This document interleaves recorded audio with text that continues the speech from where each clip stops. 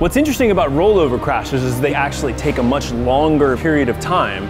Frontal crash, side impact on the road might be over in 100 milliseconds. Rollover crash could take 10 or 15 seconds in general. Your body's being drawn up toward the roof. You're upside down, or you're on your side, or you're at an angle, and when you hit down, it's going to be a severe, severe impact.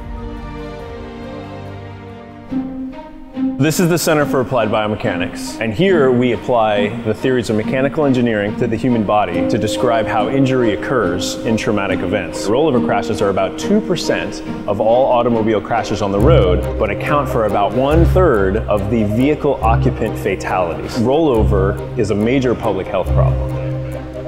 Currently, the only crash test used by the federal government to assess rollover crash worthiness is a roof crush test. What we're doing is trying to come up with a dynamic crash test that actually rolls the vehicle and has it impact the ground the same way it would in a real rollover crash. And if it rolls once, it'll be this way, but if it rolled a second time, you'd see scratches over top that would turn some funny angle. So we're exploring a lot of questions related to rollover crashes, but one of the things that we're working on is how biofidelic or how human-like is a crash dummy in a rollover.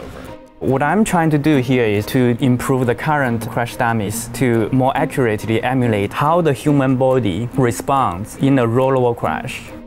Our goal is to supply information to the community. We want to learn how to protect occupants in rollover crashes. If we can get that information out to the manufacturers, they could use that information to design environments so that when you are in a rollover crash, you have the least chance of sustaining a serious injury or dying.